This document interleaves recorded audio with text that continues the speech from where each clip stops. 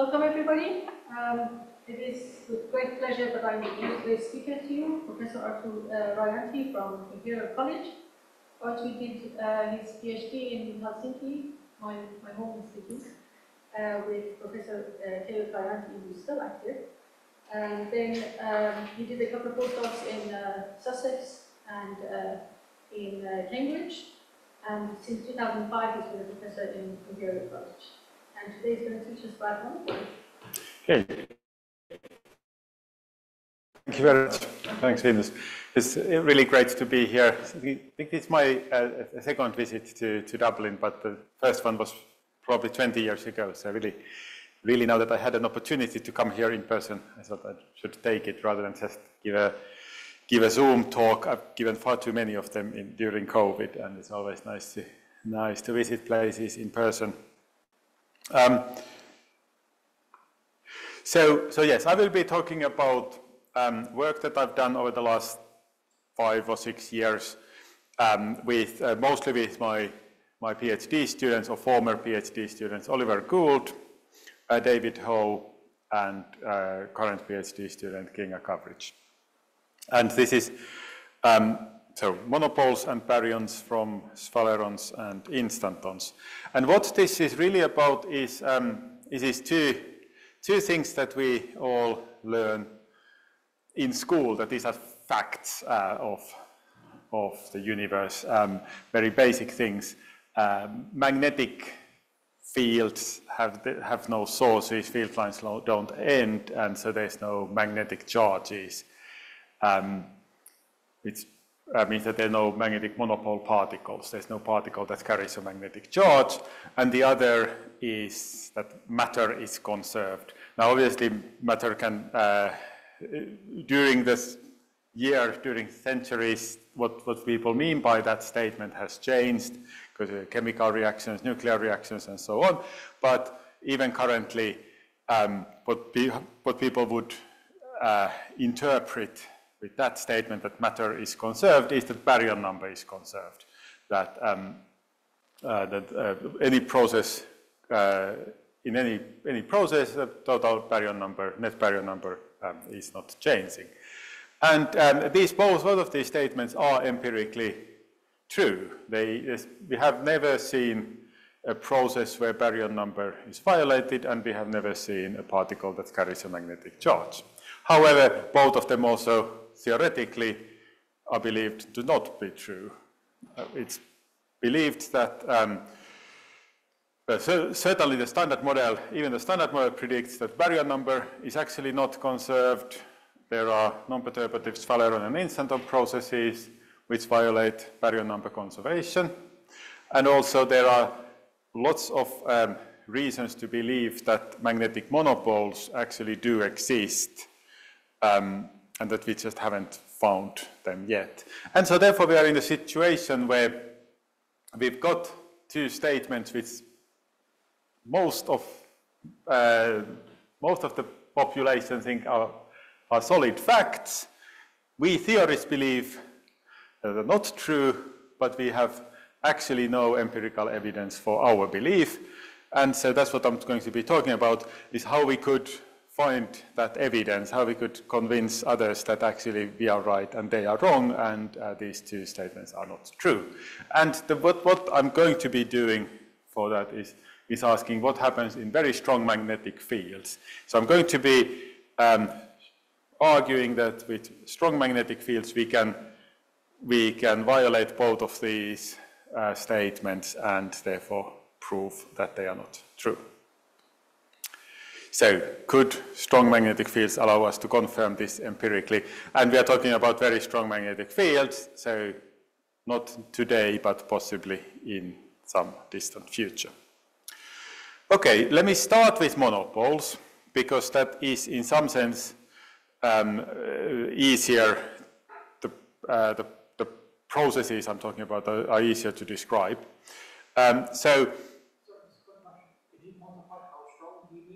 I will give you Teslas. So yes, I will come to that. Yes, so with magnetic monopoles, obviously you know the history. So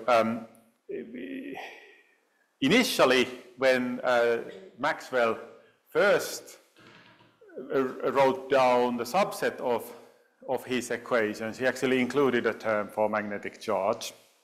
But then in the complete set of equations that had dropped out, or he did not include it, and he actually explains why he didn't include that, and that was based on Faraday's experiments, which were by today's standards very, very basic. But that was the empirical reason why Maxwell's equations don't have a magnetic charge in them. But that actually now seems to be very much a empirical fact that it was the right thing to drop it from the equations. It was thought at the turn of the 20th century that actually there's of the start of the 20th century with quantum mechanics that explained why the magnetic monopoles don't exist, because obviously in quantum mechanics you need to formulate your electromagnetic field using the vector potential, and when you write magnetic field in terms of the vector potential, then it follows from simple vector calculus that it can't have sources.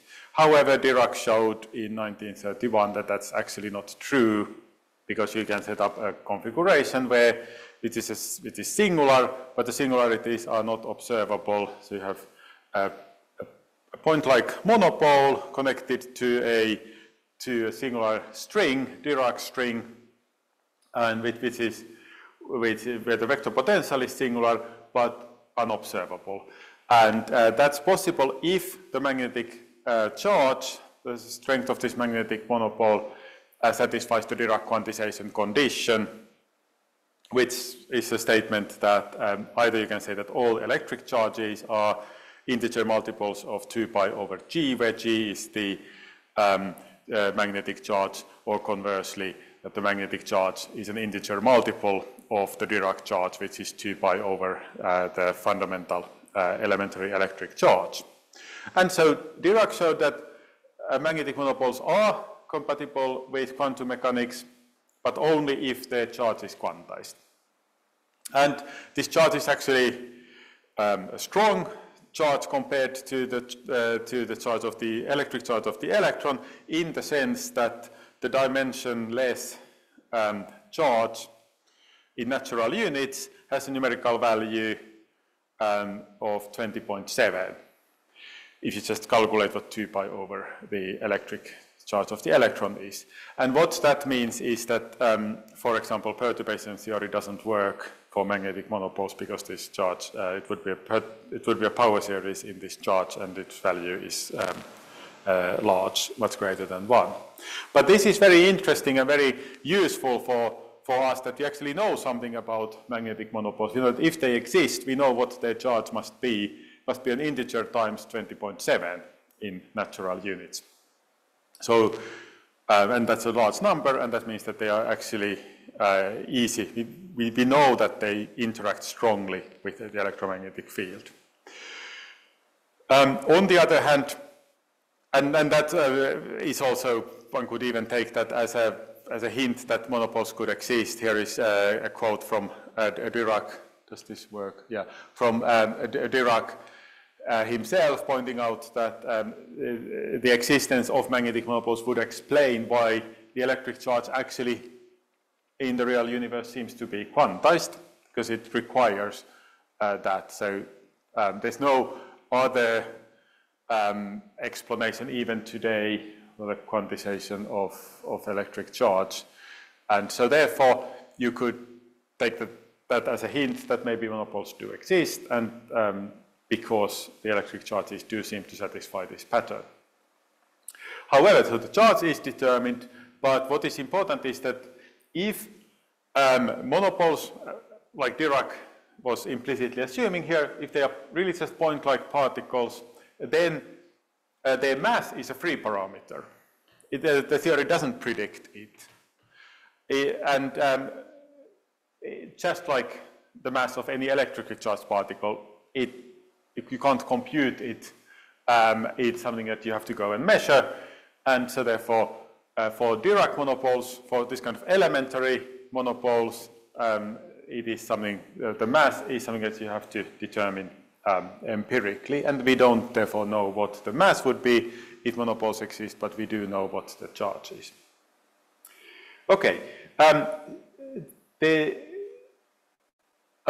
talking about Dirac monopoles because to some extent I will be using them as the model for monopoles, but it's and they could exist. It's perfectly possible that this kind of elementary magnetic monopoles exist. However,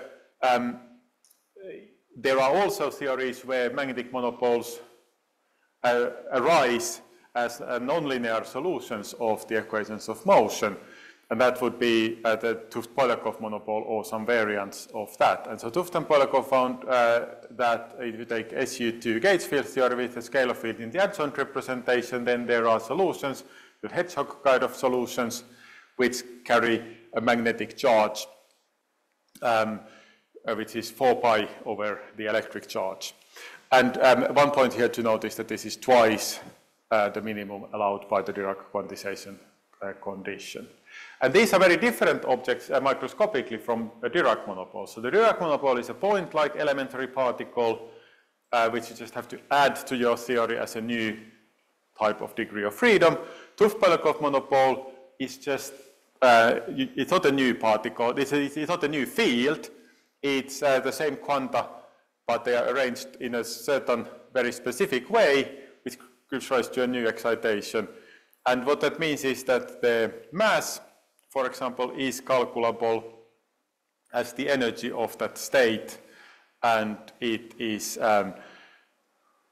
number times 4 pi v, the wave of the scalar field over E, or perhaps more usefully for our purposes, if there are, the same theory has electrically charged particles with mass little m, then typically the mass of the magnetic monopole is some number times m over E squared, where E is the electric charge and therefore roughly 0.1, and so therefore this would, sorry, 0.3, so E squared is 0.1, and so therefore the mass of, what is saying is that the mass of Tufte-Polyakov monopoles is typically 10 times higher than the mass of the electrically charged particles predicted by the same theory. And so that allows us to then, so this, of course, this theory here, SU2 and adjoint scalar, it was originally proposed as the George I. Glashow theory for electroweak interactions, but we know that it's not the correct theory, correct electroweak theory, but the same solutions can be embedded in other theories which can be realistic, so especially grand unified theories. And one can show that any grand unified theory has this kind of Tufte-Polyakov monopole solutions. And from that we can therefore see that because the energy scale of grand unification is typically 10 to the power 16 GeV, then the mass of GUT, grand unified theory monopoles, will be 10 to the power 17 at GeV, which is a very, very high mass. And that would then explain why we haven't seen this in experiments. Magnetic monopoles, very much of the Tufte-Polyakov type, also arise in other theories. Typically, all string theories have some kind of monopole excitations, monopole particles, but then they can be heavier than this. They can, it can be as heavy as 10 to the power 20 at GeV. But also there are unified theories, sort of grand unified theories, typically of the Patti-Salam type, where the mass of the monopoles is significantly lower than 10 to the power 17 GeV. And I'm just quoting one example from 2022, where the mass is 160 TeV. And so this is just to show that they're not necessarily ridiculously heavy. 10 to the power 17 have no way of really building a particle accelerator that can reach that kind of energies. But 160 TeV is not at least completely out of the question. And so therefore, also these Tuft-Polyakov kind of monopoles could potentially be within the range of our experiments at some point in the future. But there is a problem with, especially with the Tuft-Polyakov monopoles. If you want to produce them in particle collisions, which we would obviously try to do with most particle experiments, and that was first pointed out by Witten and then made more precise by Drucker and Nusinov, I think 1980s. And it's basically that the production amplitude, or production cross-section for producing a monopole-antimonopole pairs in any collision of two particles, no matter how energetic the collision is always going to be exponentially suppressed by exponential of -4 over the fine structure constant, which means 238 orders of magnitude. And if that suppression is there, then it doesn't really matter what is in front of it, because the cross-section is going to be so incredibly small that you'll never be able to see any of those processes. And this argument is basically based on, you can understand it as a consequence of entropy. And it's basically because solitonic monopoles, like Tuft-Polyakov monopoles, are collections of quanta, a very particular arrangement of quanta. And basically 1 over alpha is the number of quanta that need to be arranged in a very particular way in order to produce a magnetic monopole.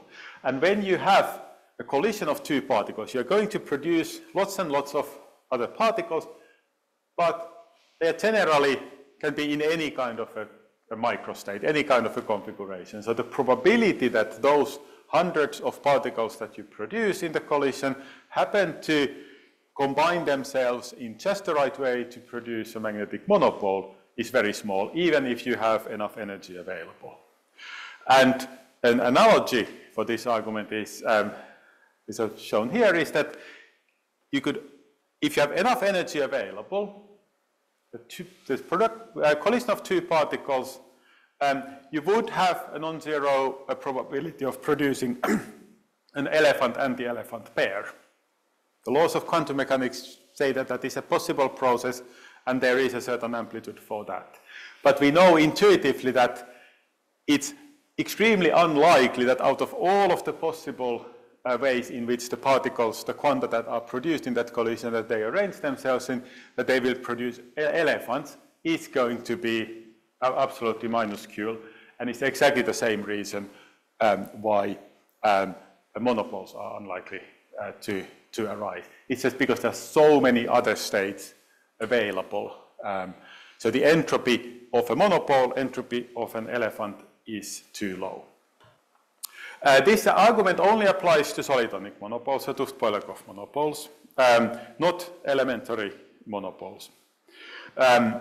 It's based on certain arguments. It has not been confirmed by a precise calculation. There has been a calculation for kink production in 1+1 dimensions by Demidov and Levkov, but not monopoles in 3+1 dimensions. However, it is believed to be a valid statement. And if this is true, then it does mean that production of monopoles in two-particle collisions is just practically impossible. And if it's impossible, then even if light monopoles exist, we would not have produced them, just because of this entropic suppression. And therefore, even light monopoles could exist, because our only knowledge of the mass of the monopoles comes from experiments, empirically, and if we can't use particle collisions as an argument that they don't exist, then we don't know that they don't exist. And so what this means, and as I said, this applies, the argument applies to only solitonic monopoles.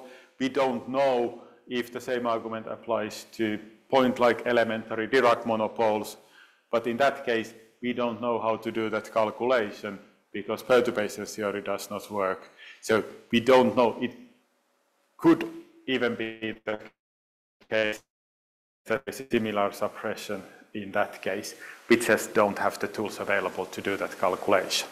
And so, yeah. The reason those elements are not symmetric with respect to the line in the middle, or don't have to be violation? That is because of CP violation, absolutely. But yeah, no, I won't be talking any more about elephants in this talk. But yes, so what this is basically just saying is that collisions of two particles, protons or electrons or whatever, is not a useful way of looking for monopoles. We've been doing those experiments, but we can't conclude based on those that even light monopoles don't exist, because it's perfectly possible that those processes are incapable of producing light monopoles. So therefore, if you want to really look for monopoles, or if you want to be able to make the statement that they don't exist, then we need to look at something else, some different kind of a process. Sorry, this didn't work. And one thing you could do is to look at the Schwinger process, and this is what we did with my former student Oliver Gould a few years ago. Yeah. Is there an n-body collision that could optimize for that? If you have any finite number of particles just colliding randomly, you have the same problem. In a certain very specific way, the Schwinger process is a collision of an infinite number of particles, which doesn't suffer from that problem. So in that sense, yes. But you need the key problem here with the elephants is that whatever you do, if you collide stuff, you are going to be producing a huge number of quanta, and you need something that wins over the entropy and picks out the elephants, or in our case, the monopoles, out of the zillions of different configurations that you are otherwise going to produce. There need to be something that's going to favor specifically elephants or specifically magnetic monopoles. And the Schwinger process makes use of precisely that.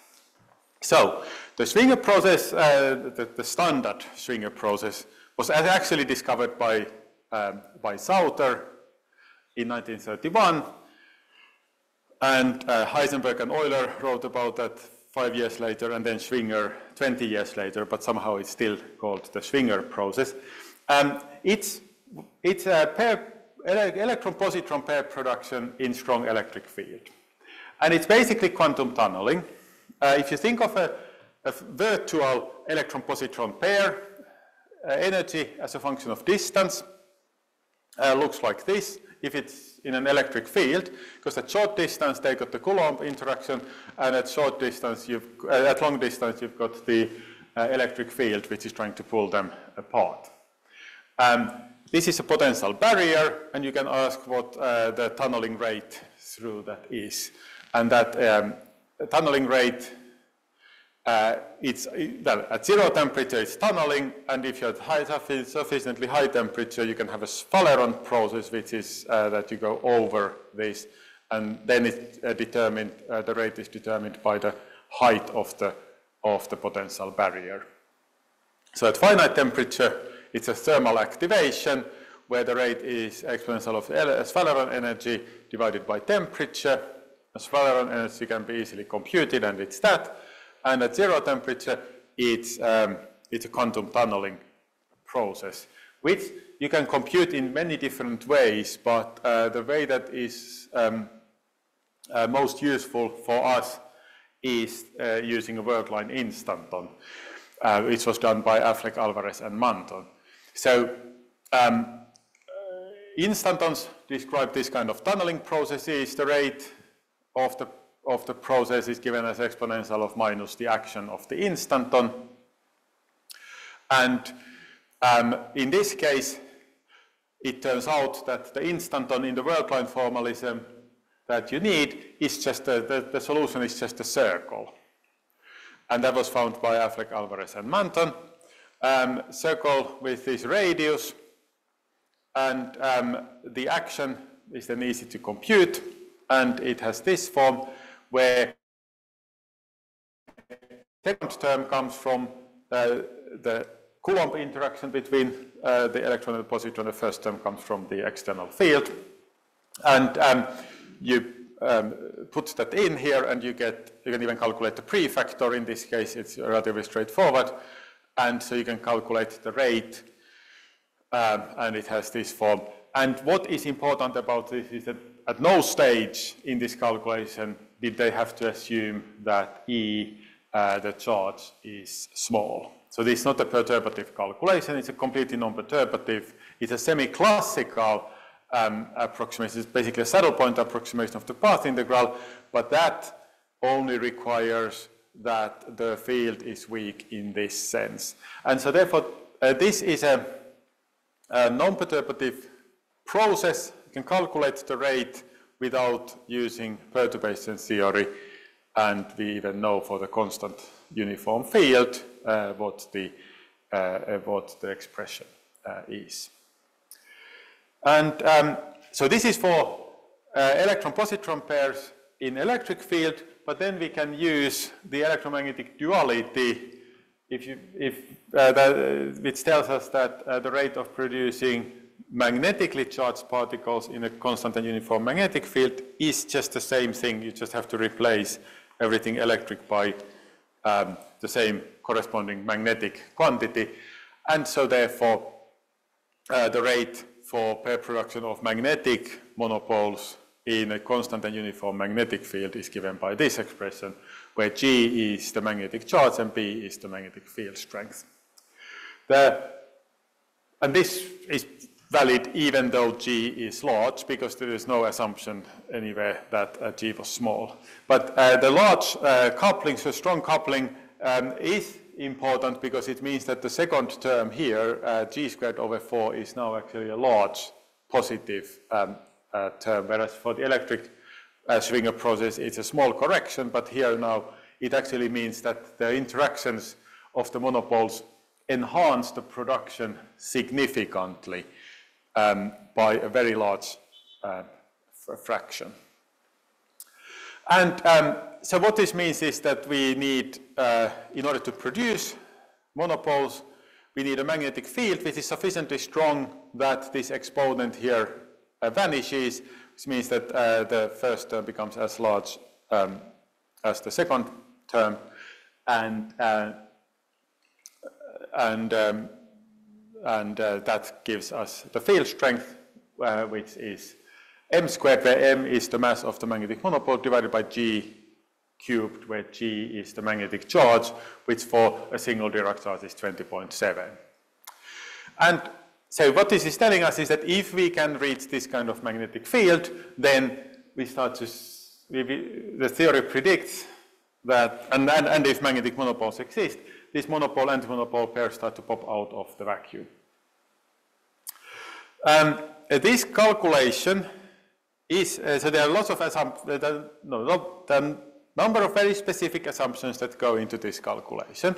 One is that the field is constant and uniform. The other one in this specific calculation is that this is, because it's based on the worldline instanton, it's assuming that the particles are point-like. So this specific result here is for the point-like Dirac monopoles. So you could ask, what does the finite size of the monopoles do? How does that change the result? But even that is relatively straightforward to do. Now, then you just, instead of the worldline instanton, you take the full field theory, the SU2 with the adjoint scalar field, and find the corresponding solution in that. Now it's just a field theory instanton, or Sphalerons. And with my student David Howe, we first looked at the Sphalerons. Sphaleron is always a bit easier to find than the instanton. So Sphalerons is an unstable classical solution in 3 dimensions, and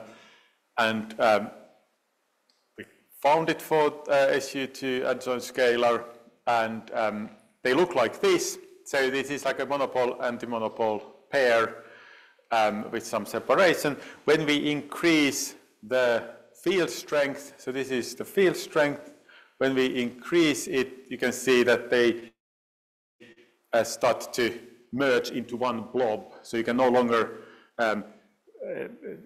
identify the precise position of the monopole and the antimonopole, and that's when the point-like approximation is starting to fail.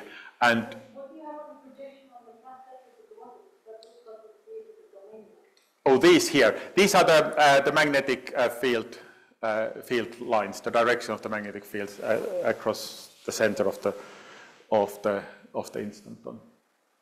You said you can then distinguish them as magnetic monopoles, but there is still some property of space. Oh yes, that's right. But they are not. Yeah, you can. Yes, you can. What I mean is that the solution doesn't look like 2 point particles, but it's a blob. It's a blob which has a magnetic dipole, so you can still sort of see where the monopole and antimonopole are, but they are not sort of point-like objects. And yeah. Physical meaning of 2 vortices, magnetic field vortices which are in other direction.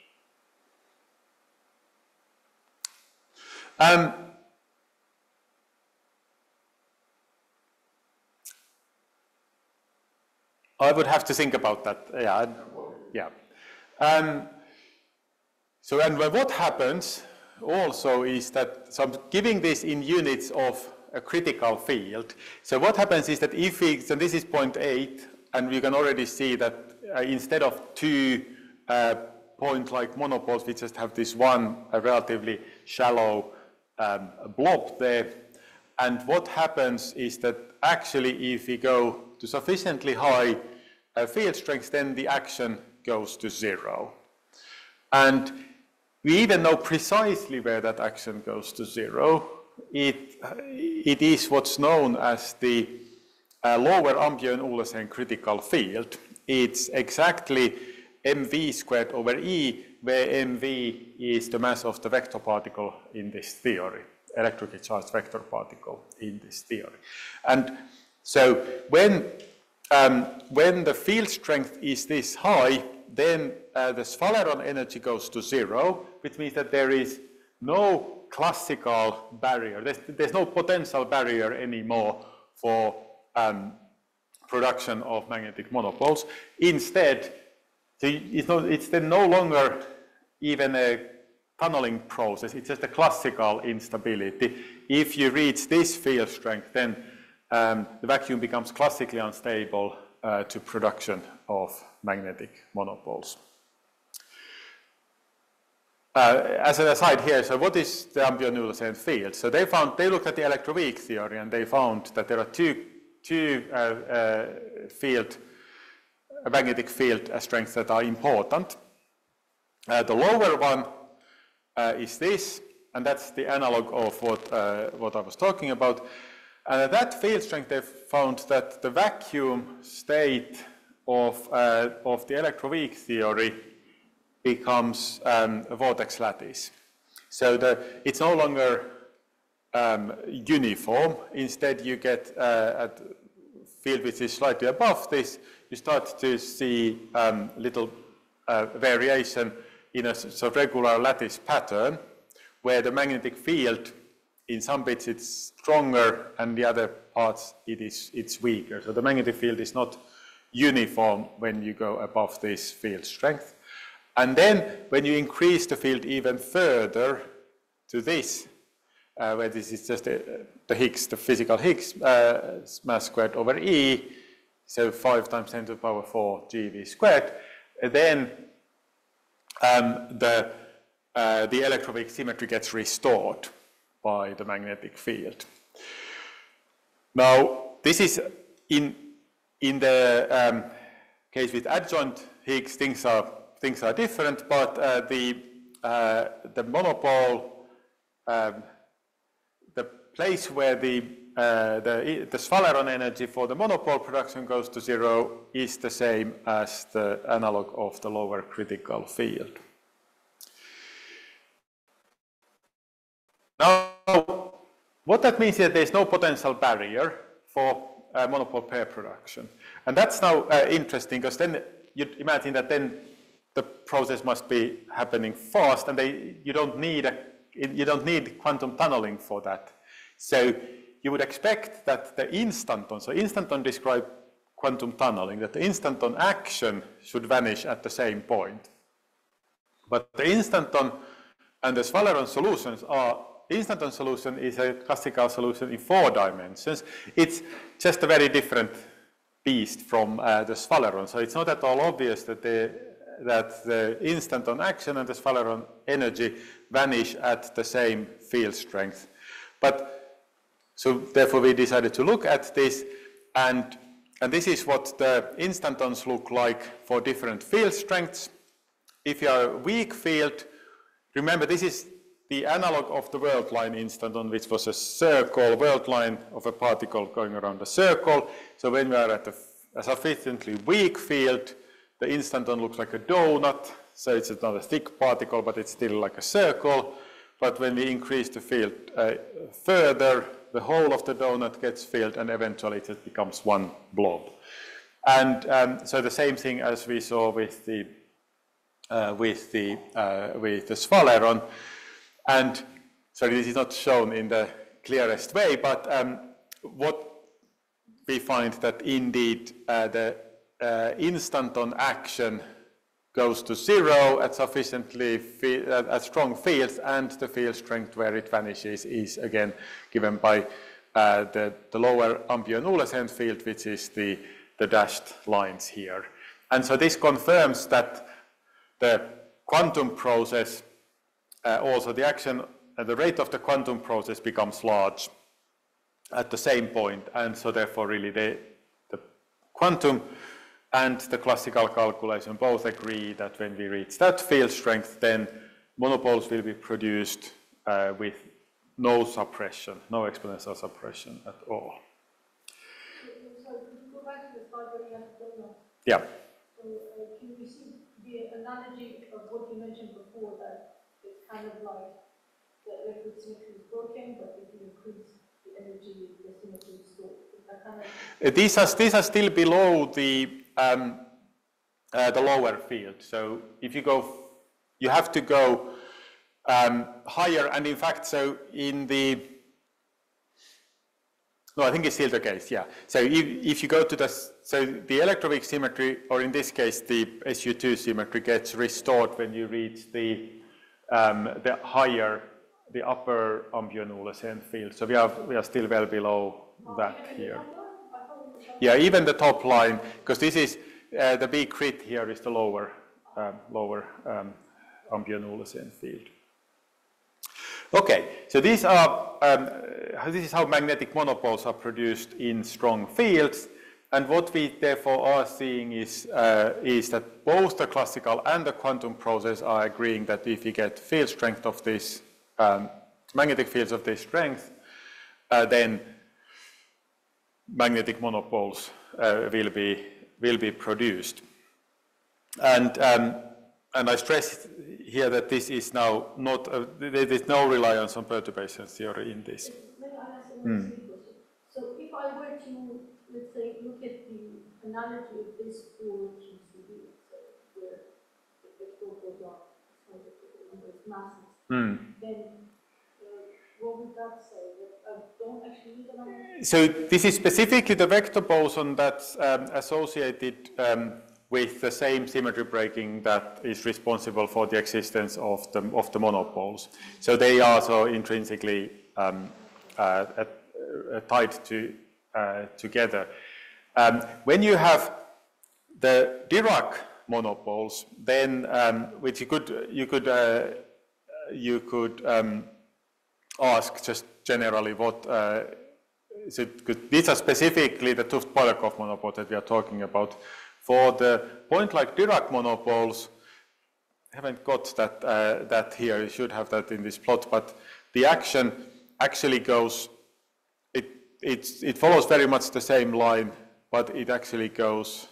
I think actually this might be it. Yeah, sorry. This is the black line here is what happens if you just take the point-like monopoles rather than the solitonic Tuft-Polyakov monopole. You can see action is lower for the solitonic monopoles, so it means that the process is enhanced, but it's roughly behaving in the same way. Right. So the other process I wanted to talk about, I hope I still have. We have no time limit. Good. Yeah.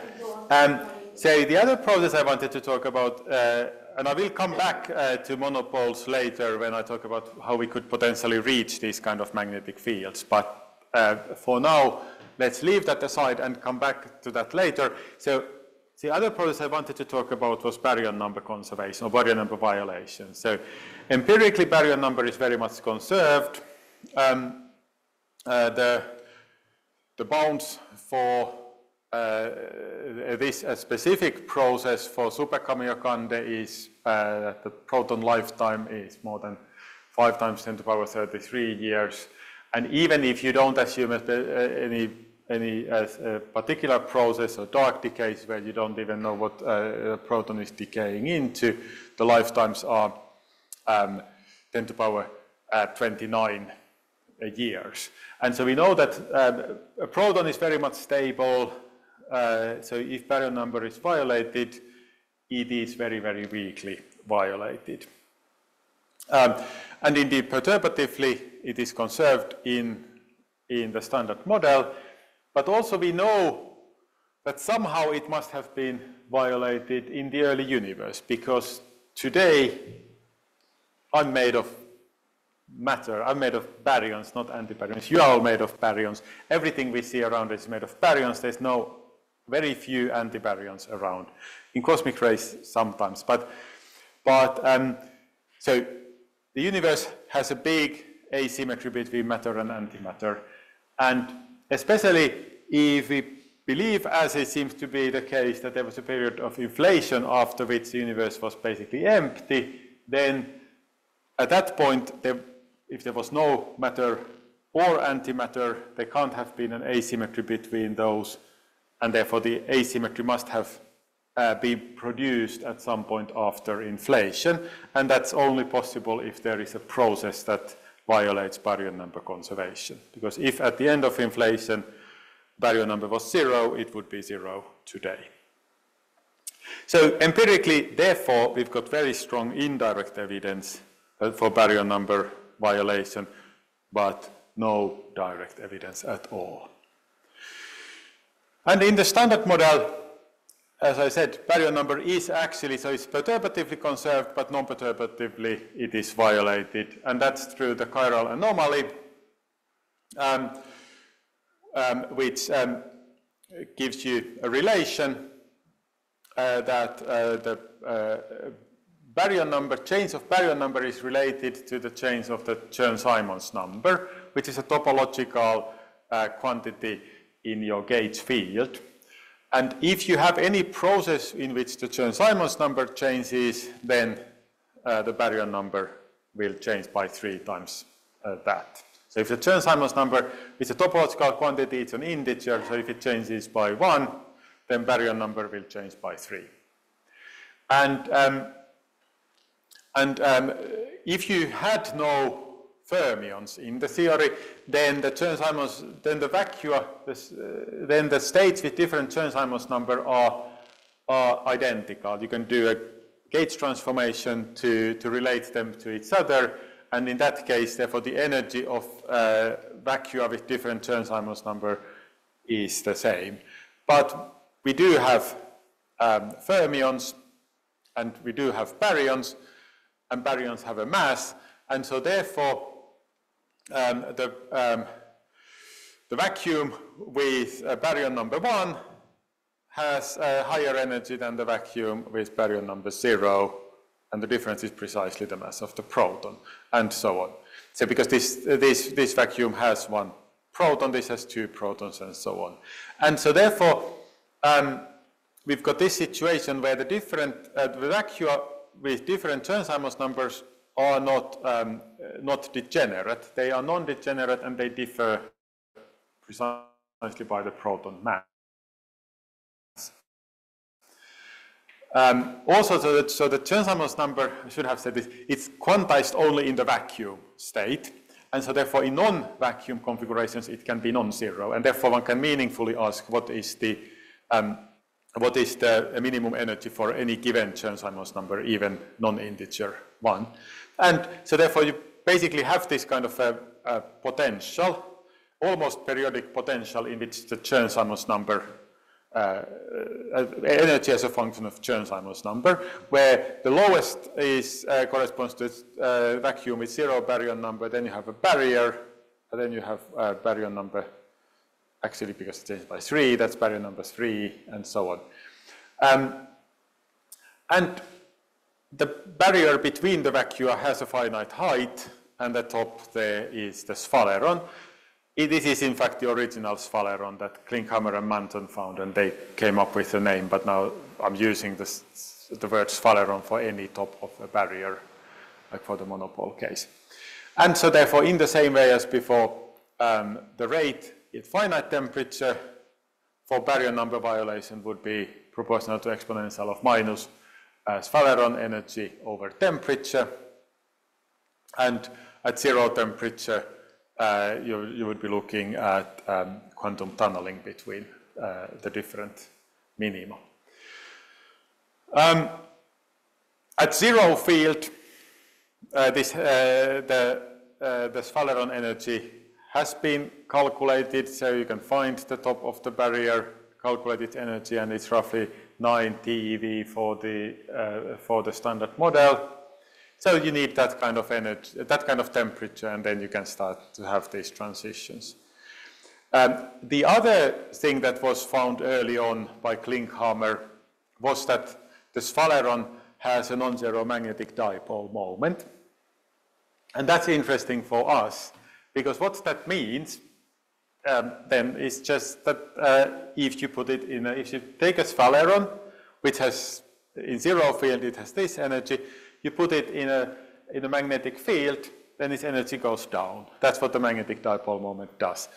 And so therefore, by with an external magnetic field, you lower the barrier between the vacua, and therefore can enhance the transition rate. And the question is how much? Well, in order to do that, you need to find the Sphalerons in magnetic field, in a strong magnetic field, and see how this behaves. And this is very much the same kind of a calculation. I mean, the theory is different. We are now using the electroweak theory rather than the SU2 and an adjoint, but the calculation is basically the same as before, and that's why the plots look very similar as well. So we found the Sphalerons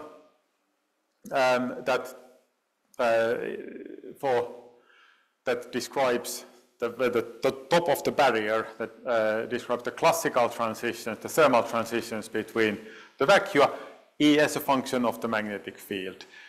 0 field, it is almost spherical, as you would expect, but then you start, when you put it in an external field, the field starts to stretch it, it becomes this kind of a longer ellipsoid. But what is more important for us is how the energy changes, because the energy tells us that gives us the rate of these processes. And the energy decreases with the field strength. When we get to the lower Ampere-Nullesen field, the behavior changes significantly, but it doesn't vanish at this field. But it goes to 0 at the upper Ampere-Nullesen field, which is, for the standard model, it's 5.2 times 10 to the 4 GeV squared. At that field strength, therefore, there is no longer any classical barrier to baryon number violation. If you can have that kind of field strength, magnetic field, you put some baryons in it, then they can decay without any exponential suppression. Now you have to be careful here because baryon number can change only by units of 3, and so therefore if you have a proton, baryon number 1, it can't decay, but if you put in if you take a helium nucleus and put that in a strong enough magnetic field, then it can decay, and so therefore that's the kind of thing that you would expect to see.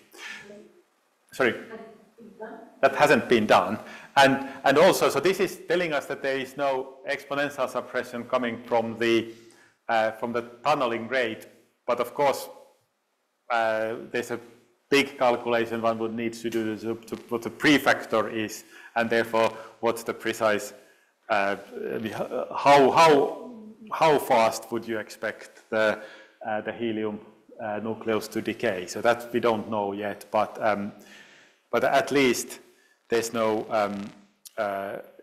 suppression coming from the tunneling rate. Right. So. So then the question is indeed, does this mean that when you put helium nucleus in a strong field, does it decay? Does the baryon number violation rate really become unsuppressed? So what we were looking at was the Sphalerons. That's telling us that there's no classical energy barrier. The other thing which one needs is to see whether there is the same kind of entropy problem still as there was with monopole production in particle collisions. And that we can, one way to approach that is to ask whether the young Mills, whether the instanton rate is also vanishing at that point, because you could have in principle, you can have a situation where the instanton action is still non-zero, in which case the zero temperature process is still exponentially suppressed, and that would at least indicate, that would be a hint that actually what's going on is that even though the classical barrier has disappeared, the probability of these events happening is still suppressed. And that would require a calculation require us to find the instantons rather than the Sphalerons. And the instantons are harder to find because they are four-dimensional solutions rather than three-dimensional. Now, if you take just the pure young Mills, then the instanton solution is easy to find. It was found by Belavin collaborators and by 't Hooft in 1970s, and the action is 8 pi squared over g squared. But now what we are interested in is what if we've got the electroweak theory, which is not just the SU2, but it also has the U1 factor, and importantly, it has the scalar field. It has the Higgs field in it. With the introduction of the Higgs field, you get a serious problem because there's a simple scaling argument which tells you that there can't be any actual solution, instanton solution. Because a solution is a saddle point, it would correspond to it's a saddle point solution, but what one can show easily is that if you have the scalar field, then you take any solution and you scale the physical size of the solution, you shrink it, you make it smaller, the action decreases. And therefore, means that there can't be any saddle point solution because the saddle point solution would not have this property. This was realized early on, and Affleck showed how one gets around this. And instead, in this kind of a situation, one needs to consider what's known as a constraint instanton. One needs to introduce a constraint in the path integral, and then integrate over that constraint. The constraint can be whatever you want, as long as it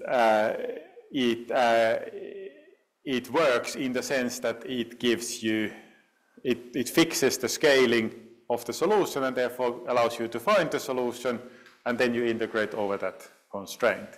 And so what we are doing with my student Kinga Gavric is we are doing this in practice. So we choose this constraint. So it's a high-dimensional operator in the action. But what it does is that it prevents the scaling argument. It means that if you try to shrink the solution, because this has the derivative terms, the derivatives here, if you try to make it physically smaller, the derivatives become bigger, and it will mean that the action starts to increase. Is this not going to renormalizability of your theory? It does, but we integrate over it, so it's not actually there in the theory. We are not changing the theory. We are putting in a delta function, which is for the value of this constraint, and then we integrate over it. So yes, it would not be renormalizable if we just add this to the action, but it's we are putting it in, but then we are integrating over it, so that would then get rid of it. So 2 is not enough, and 2 is not enough because you need the derivatives to stop the to make sure that you can't shrink it to 0 size. You can see that there's 4 positive powers of length here, and you need more than 4 negative powers of length coming from the operator itself. If this was squared, then there would be 4 derivatives, and that's not enough. You need more, and that's why it's a 3rd power. Now this works. It allows us to fix the size.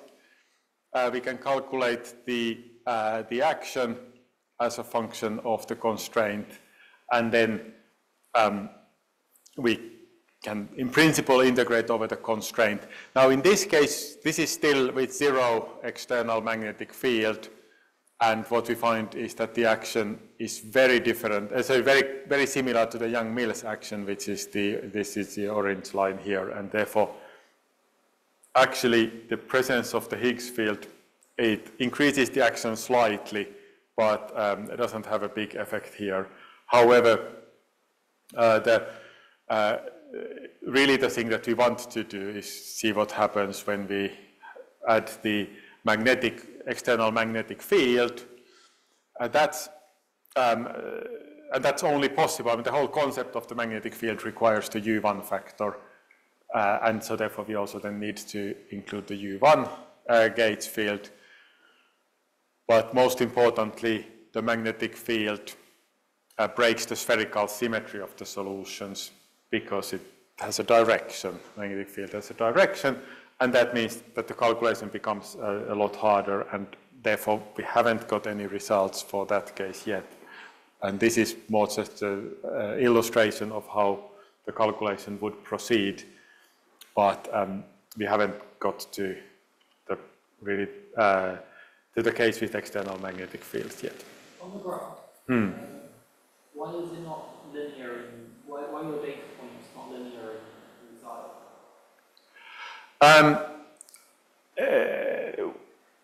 It's because we are implementing the constraint by using a Lagrange multiplier. So we've got we do the calculation using a Lagrange multiplier parameter kappa, and then kappa is with fixed intervals, but then we compute for any value of kappa, we compute psi, and they are not fixed intervals because psi is computed from the solution. It's not what is put in. Okay, good. So this is just to show that the calculation is in progress, and at some stage we will be able to say whether the quantum tunneling process also becomes unsuppressed at the same point. However, let me now go to you're asking about the actual field strength. So what kind of field strength would we need in order to see these processes? So I've told you that if you have sufficiently strong magnetic field and if magnetic monopoles exist, then sufficiently strong magnetic field would see them being produced, popping out of the vacuum. And also if you have magnetic fields which are as strong as this in natural units, then baryon number violation becomes at least unsuppressed in terms of the quantum mechanical tunneling factor in the rate. So what are the strengths needed? Of course, so for magnetic monopoles, it depends on the monopole mass. Whereas for the baryon number violation, we know all the parameters, and therefore we can give the value in GV squared. Now, for comparison, the LHC magnets, which are among the strongest magnets that have been made, and they are not the strongest, obviously, but they are the strongest magnets that have been built are not hugely more powerful than they are. They are roughly 10 Tesla, which in natural units is 10 to power minus 15 GV squared. So we are 19 orders of magnitude below what's needed for baryon number violation. But it is still, for magnetic monopoles, it still sort of gives you the first result from the LHC. Because at the time when they just switched on the magnets, even before any collisions took place, the fact that when they switched on the magnets, they didn't produce a large number of magnetic monopoles, that tells us that the monopole mass must be at least 1.5 kilo electron volts, depending on the charge. But if they are single Dirac charge, then 1.5 keV. If monopoles lighter than that existed, they would have been produced at the moment they switched on the magnets. Now, these are not the strongest magnetic fields in the universe. There are very strong magnetic fields in some neutron stars. In fact, the class of neutron stars that have the strongest magnetic fields is known as magnetars. And their field strengths go up to 10 to the power 11 Tesla, this 10 to the minus 4 GV squared. Again, that's still far below, it's 8 orders of magnitude below what's needed for baryon number violation. But again, you can use that to place a constraint on the monopole mass, because if monopoles that are so light that they would be produced in this field, if they existed, then they would be produced there. And when they are produced by the Schwinger process, then the field strength would decrease because the energy for the mass of the monopoles would be taken from the field. And therefore, when we observe the field strength, we would not see this, but we would see something lower.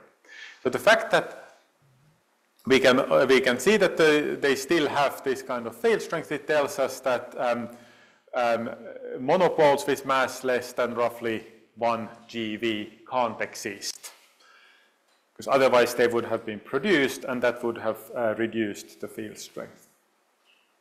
And actually at the time when we pointed this out, there was no other bound on the monopole mass that was independent of assumptions about what happens in collisions or so on. So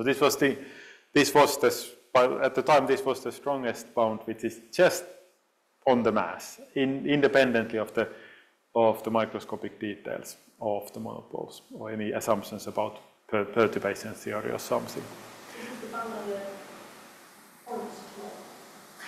For this, yeah, strictly speaking, yes, but for these, in this case, these fields are so weak that actually the point like or the Tuft-Polyakov bounds would be very much the same. But yeah, so the strongest magnetic fields in the universe that we know, apart from very early moments of the universe, but in the present-day universe, are at the LHC when they do heavy ion collisions. So in a heavy ion collision, they take two lead nuclei, which then collide almost at the speed of light. The collision energy is 5 TeV, or was 5 TeV in the last round. When you have an ultra-peripheral collision, which is when the nuclei don't actually hit each other, they fly past each other at a short distance. That's the case that we are most interested in, because in that case there is no actual collision. Everything is very nice and clean, but in the space between the two nuclei at the time of the closest approach, when they're closest to each other, you have very strong magnetic field, because these nuclei have a strong electric charge, around 100 protons. So they are flying past each other at the speed of light. So you have very strong electric currents going in opposite directions. So between them, you've got a very strong magnetic field. And the field strength in these ultra-peripheral heavy ion collisions is 7 GeV squared. Now you can see that that is still, that's a maximum field strength. That's still, sadly, less than what's needed for baryon number violation, but it gives us interesting bounds for the monopoles. The complication here is that the field is highly time dependent. So this is the maximum, but it's at this order only for a time of 1/73 GeV, so inverse time of 73 GeV. So it's a very short pulse, but it's a very strong pulse. And that complicates the calculation. The nice results from Affleck, Alvarez, and Manton are for constant uniform field. But we do have ways of incorporating, at least try to incorporate the time dependence, and based on that, I mean, this kind of search was done in 2018 when there was a heavy ion run and no monopoles were produced. Obviously, you would have heard if they were. But because they were not produced, we can conclude from the calculation that monopoles with mass less than 75 GeV can't exist, because otherwise they would have been produced. This was the heavy ion run in 2018. There was a new heavy ion run last November last year. The way I'm a member of the medal experiment. The way it works is that we don't know if monopoles were produced, because the detector consists of a ton of aluminium, and we have to physically go there, remove the aluminium, and scan it with squid magnetometers to see if there are monopoles trapped in it. And so therefore we haven't done that yet for last year's run. Monopoles can't decay because they have a magnetic charge. So if they get trapped, they will stay there. They're absolutely stable because they have a magnetic charge, and that's conserved. So basically what that means is that from this 2018 run, we get a bound which compared to, so the neutron star bound is, as I mentioned earlier, is here the green curve. There was an earlier lead run in SPS, I think 1990s, and so that would have given this kind of bounds, and now we are talking about 75 at GeV. The complication here is time dependence, and so we had to make some simplifying assumptions in order to try to be very conservative with the assumptions we make about time dependence. because doing the instanton calculation in a time-dependent background is hard. But actually, at least for the point-like monopoles, it's sort of doable. I mean, we know how to do it. We can do it. So there's basically one thing is that one can take all of the parameters that describe the collision, and it all boils down to one dimensionless number, which is known as the Keldysh parameter, which we denote by psi, which is this combination. That's dimensionless, and that tells us how time dependent the process is. And if psi is around, it's constant field, and then the instanton solution is a circle. If psi, the larger it is, the more time dependent it is. And if we ignore the self-interactions of the monopoles, then it's easy to find the solutions, and they are just ellipses. We can easily write down what the solutions are. And in that case, can we also see that the production at large psi, the production probability actually doesn't even depend on the field strength. It only depends on the duration of the pulse, as long as the field strength is sufficiently strong. So did you say if you ignore the self-interaction? Yeah, that's right. So this is from the what we call the free particle approximation, where we are ignoring it, and it's not a good approximation, but that's a calculation that one can do. However, we can improve that calculation. So this is the red curve here, and this is the action as a function of psi. Now, for the LHC, we really would like to go to 40.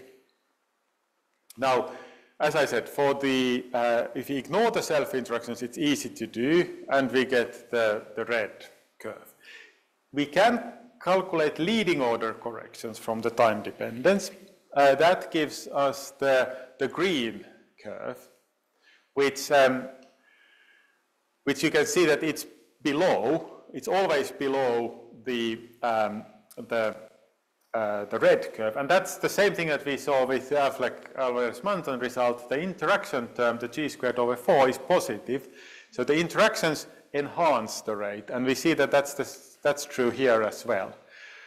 However, this is the green curve is only the leading term in the expansion, and so it's not to all orders. We can't analytically do it to all orders.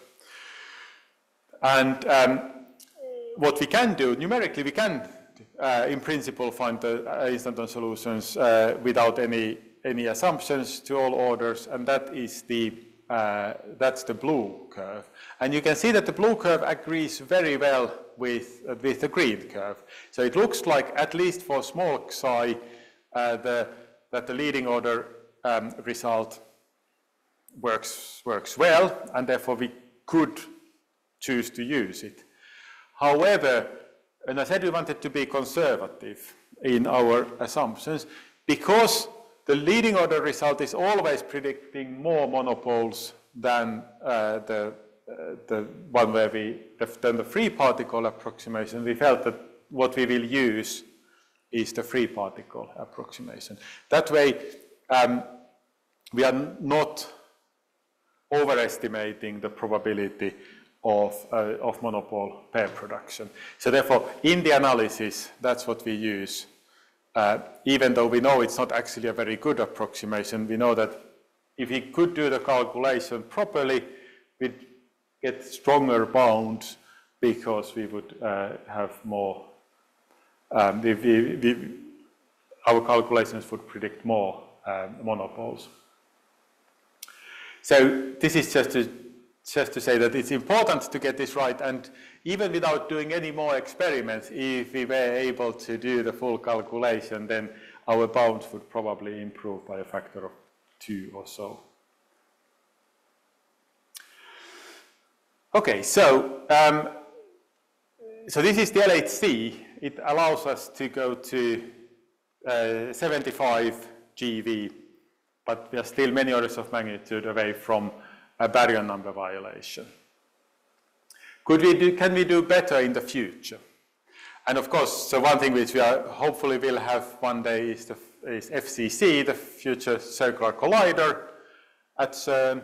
Maybe there will be others in China or elsewhere. What we can ask here, for example, what field strength are we going to need? We know what field strength we need for baryon number violation. So how much energy do we need from our heavy ion collisions in order to reach that kind of field strength? And it's very easy to calculate the peak field strength. Is roughly this, where the only thing that really changes is gamma, which is the Lorentz factor of the nuclei. And from that we get that in order to reach this field strength, we need 35 peta-electron volts. FCC, if there's a hadronic FCC, which I hope there will be, that would give us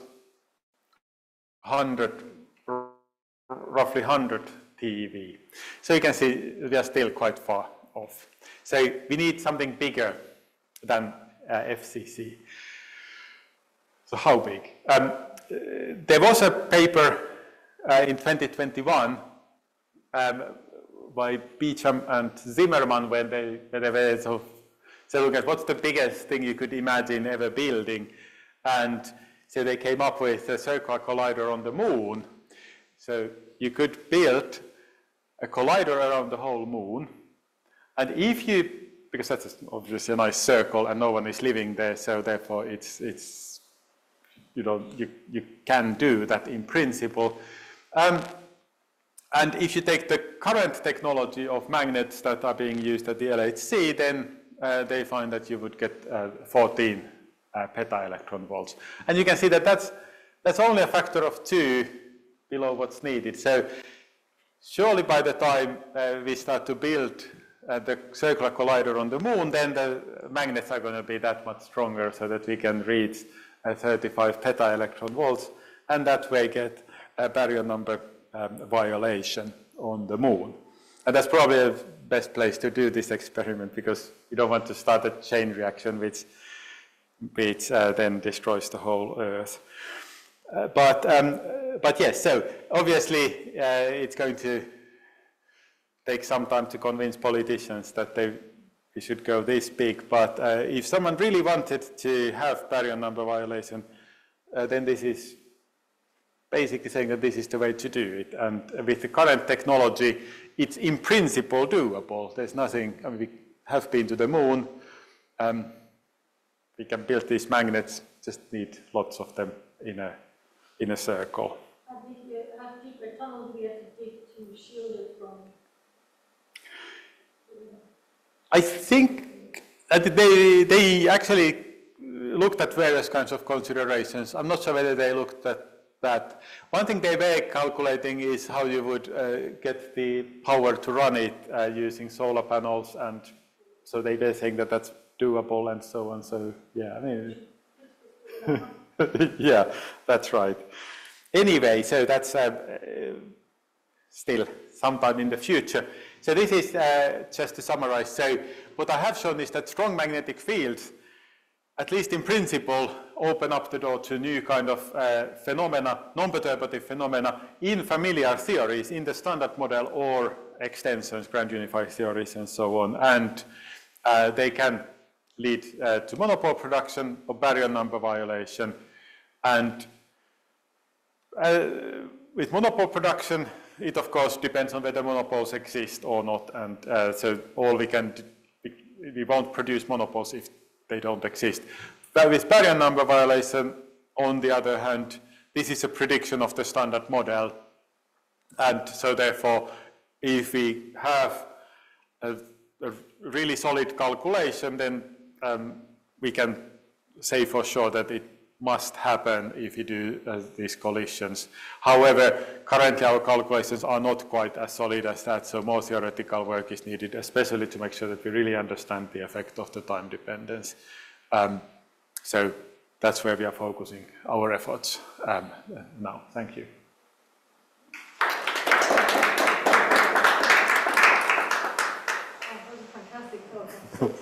Are there any questions? I have lost myself, but I want to allow other people to go. So, the fact that in these conditions, large magnetic fields, you have instantaneous processes that don't have typical time perturbative, doesn't that mean that you have large corrections from multi-instants? Sorry, from? From multi-instants. Normally, when you have an instanton process, you have, for young instants, minus Oh yeah, multi-instanton, yes, yeah, true. Yeah. So instead of giving minus something, you have 1, then you have the instanton, the same one. True. Yes. I think yes, this is one of the things one would then need to do very carefully. And so basically, I'm not even sure if I've got any good slide I can use here, but yes. So what we can say is that when we are up here where the action is high, then the single instanton is perfectly adequate, and then we know that there is exponential suppression. When we go up here, where the action goes to 0, then what we can say is that exponential suppression has gone. But then completely different question is then what is the actual rate in that case, and that needs a careful calculation, and we are not at that stage where we would be able to say that. But what we know is that, and there may be other sources of big suppression. I think that someone needs to bear that in mind, that even though there wouldn't be this kind of exponential factor, which is the same as the elephant factor. So this factor would have gone, but there may be other factors that are small, and so one does need a complete calculation in order to really make a precise statement. What in the LHC collisions that we analyzed, however, the bound comes from, because basically there are lots of collisions. So therefore, even if the rate was relatively low, we would have produced at least one monopole, and we haven't seen any. And so therefore the bound, the 75 GeV bound, actually comes from a case where the instanton action is not 0, but it is maybe 10 or something like that. And in that case, you can at least to some extent believe the single instanton result. So therefore, it would affect a lot of detailed things, especially at strong fields, but for the specific experimental bounds that we are getting, it probably doesn't, as long as you've got enough collisions in your sample.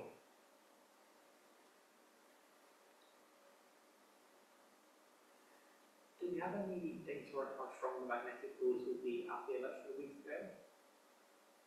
Sorry, at the electroweak phase transition? Yeah.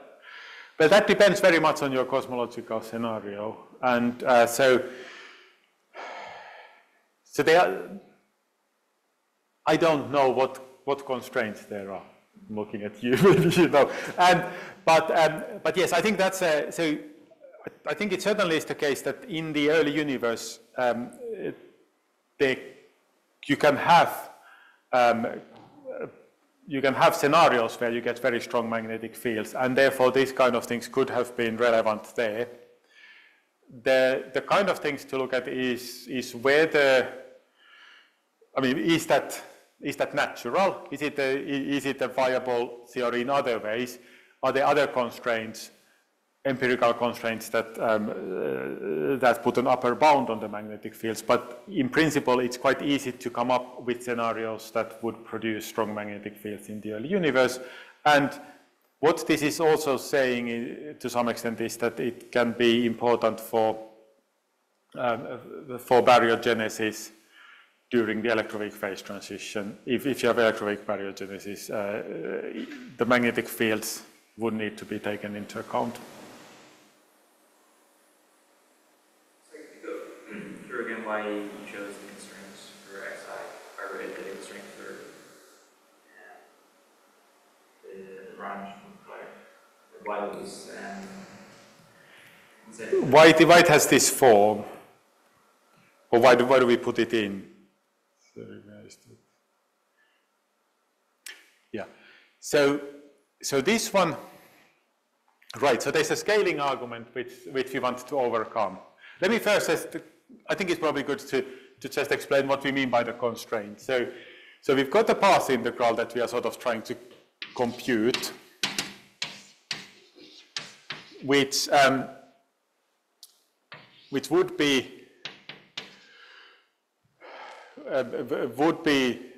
this, and in general you would let me put the minus there. So we've done the a big rotation to Euclidean time, and so this would, the saddle point approximation would be just to say that this is exponential of minus the saddle point if the saddle point exists.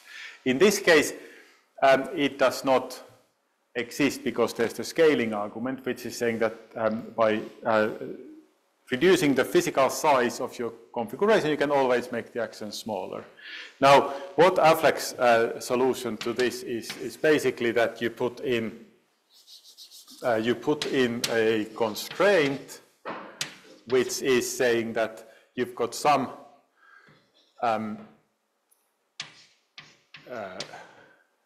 observable, some operator psi, which in our case is that, and we fix it to some value which I denote by psi bar here, okay, and then we need to integrate over the value of the constraint. And this is not changing anything, but now within this constraint theory, if you've chosen a good constraint here, then we can use the saddle point approximation, and then we integrate over that. And then the question is, what is a good choice of the constraint? And so this one is because we want something that when we try to make things, we want to make it smaller. So without the constraint, the action always decreases. And that was the problem.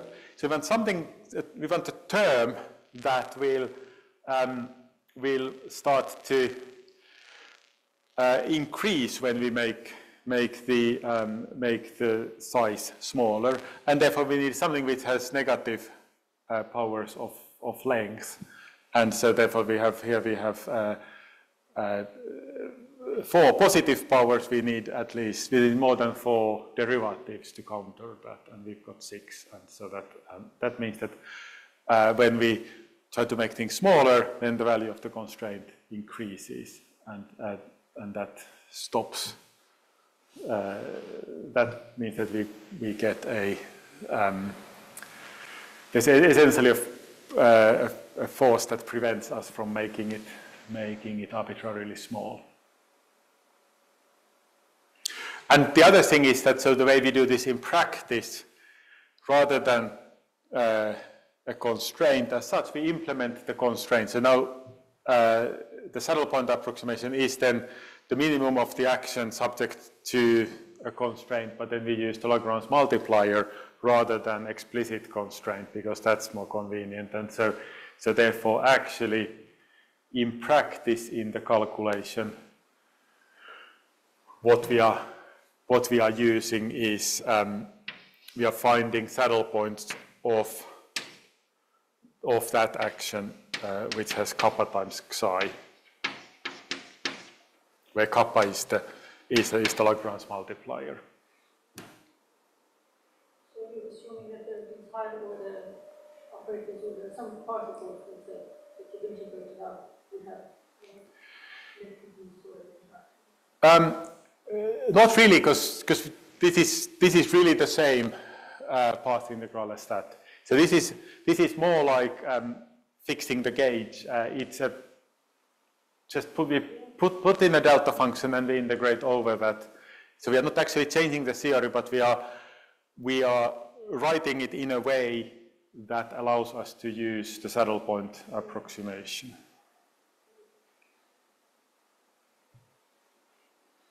For your constraint, does it need to, you have a dv by dv by power 3, does the power need to be an integer? Could it be 2 plus epsilon? I think for practical calculations it needs to be an integer so that you can find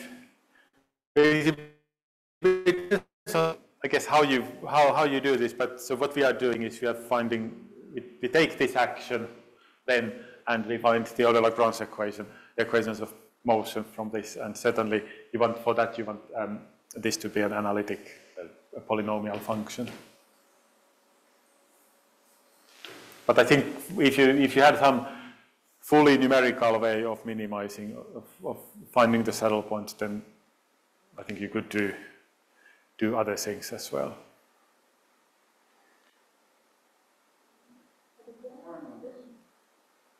Why the entropic subtraction that you started at the beginning?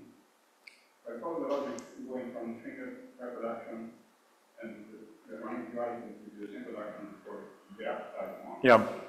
Then there I understand the argument and why for large running monopoles you have production is not suppressed exponentially, and in that case you don't have any argument.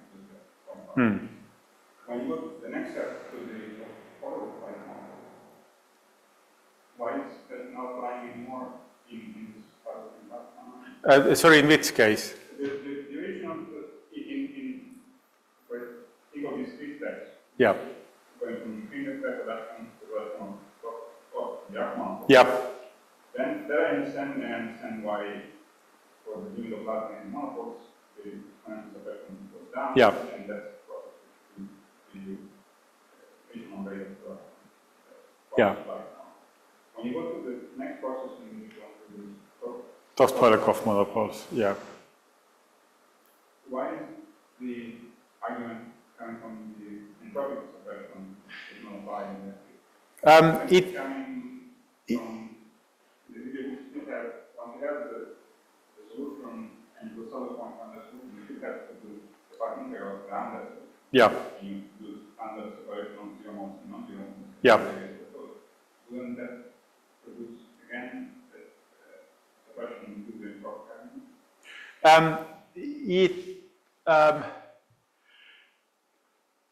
It wouldn't give you this exponential factor, and the reason for that is that I mean, intuitively, it's the same thing that wins over it. Is that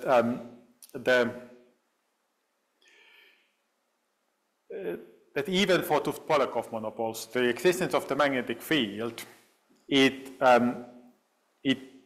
favors the solution which has, or it favors the outcome which has magnetic charges in it, because that's the only thing that can gain energy from the magnetic field. For that you need the monopoles, and so that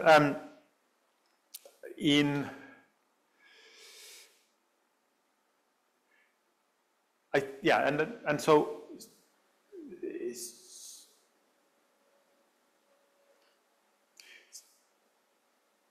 yeah, I think that's we haven't to be honest, so we haven't computed the prefactor for the Toft-Polyakov monopole case, and so therefore I can't say for certain that there isn't an exponential factor in it, but there isn't anything. I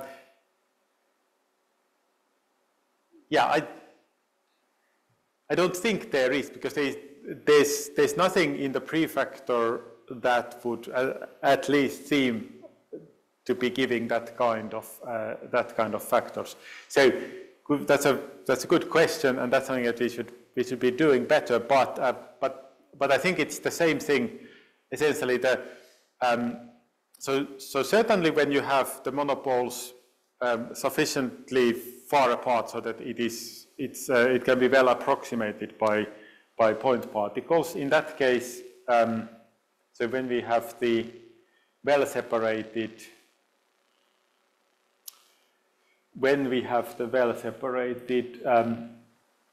monopoles case, the donut, if the donut is sufficiently big, then you have the world line factor, and the only thing that would change is that in the prefactor your functional determinant now consists of some of the internal modes of the monopole, but because the monopole is a localized object, you don't expect any exponential suppression from that. Those are just some different excitations of the monopole that you are including in your functional determinant. I think in this case, when you've got just a blob, then it's harder to imagine or visualize what kind of modes are included in the functional determinant. But that is also, then we are getting, so this corresponds to the case when the action becomes small. And I think then we are back to your original question, that when the action is small, then things do become more complicated in many ways. And I can't claim that we've got that calculation in any way under control, but also I think in that case, whatever it is, it's hard to see how some new exponential suppression appears here if it wasn't present here. So these are things that need to be done properly, but it at least would seem that there's no big suppression like 100 orders of magnitude arising from those.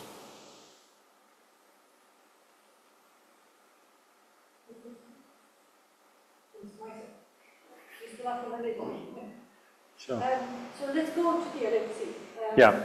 Why is aluminium the best material to capture the Aluminium, yes, aluminium was chosen for partly just because it's compared to many others, it's relatively cheap, readily available. It has a low, so it doesn't, I'm not sure what the term is, but it's not a ferromagnet. It doesn't get magnetized itself, because that would then be a problem if you want to look for some very weak magnetic signal. But then at the same time also the nucleus, the aluminium nucleus has a fairly large magnetic moment, which means that the monopoles are expected, and there's some old calculation of this type, but expected to get trapped in it. So it has the right properties. It's not the only thing. Actually, it's not the only thing that we are using, because there's one analysis which we are doing is with this, round one of the LHC. We've got the CMS beam pipe, which is beryllium. But in the same way, we can see if something got trapped in that. The benefit of doing that is that the beam pipe is just next to where the collision happens. There's nothing in front. Whereas our aluminium, in order for the monopoles to reach our aluminium bricks, they have to travel through various other things, because it's basically, we are sharing the collision point with LHCb.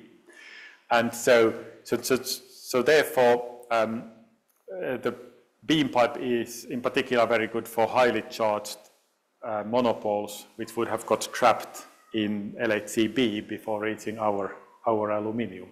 So therefore, aluminium was a good choice. Compared to beryllium, I think it's cheap.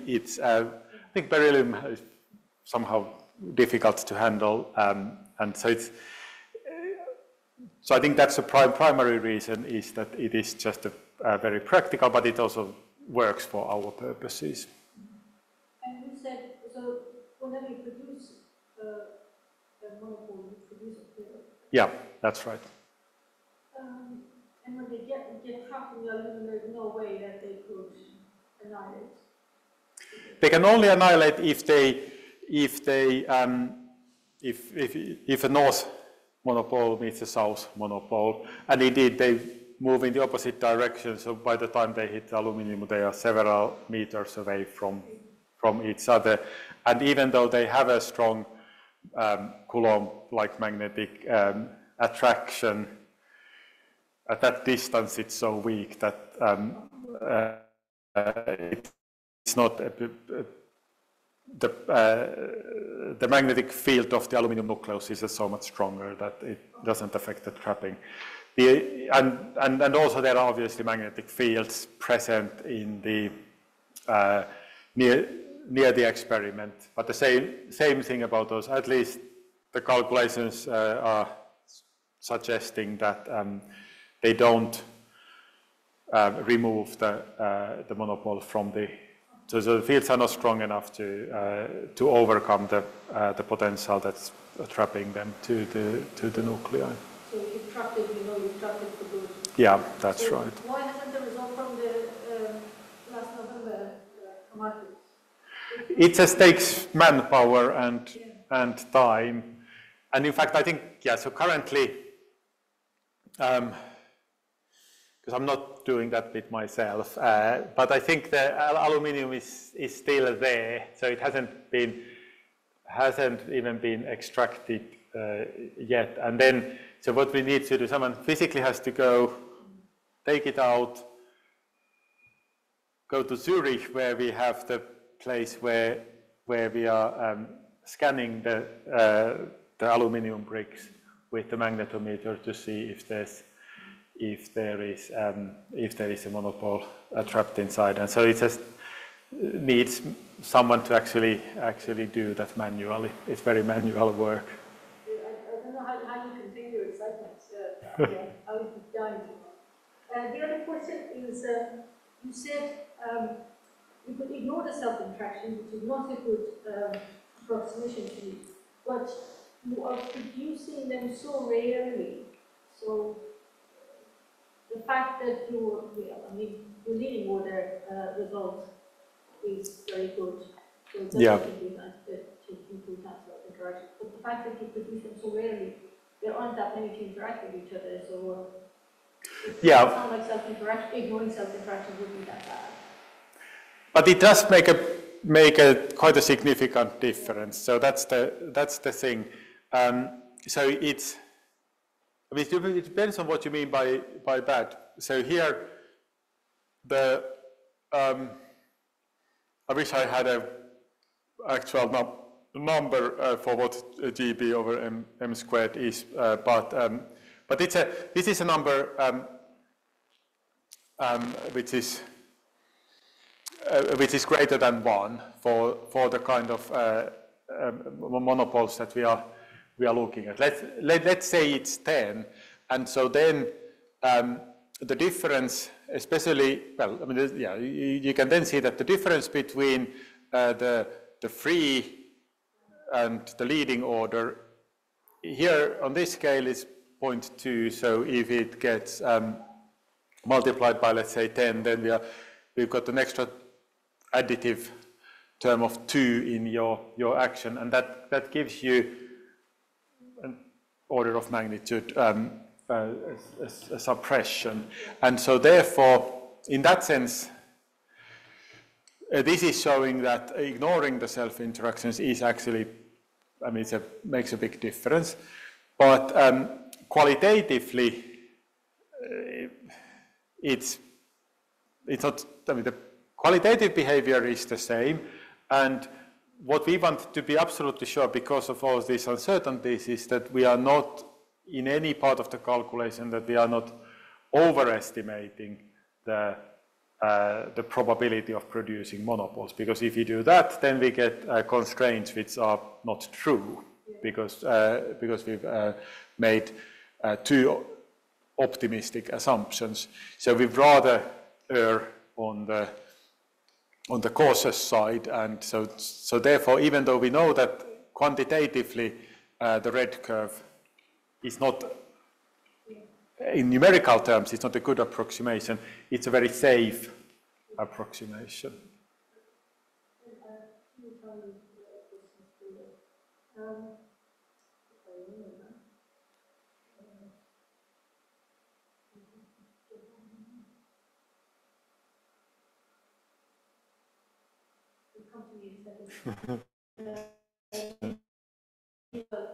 Let's thank the speaker again, and I'll Yep. stop the recording. Thank you.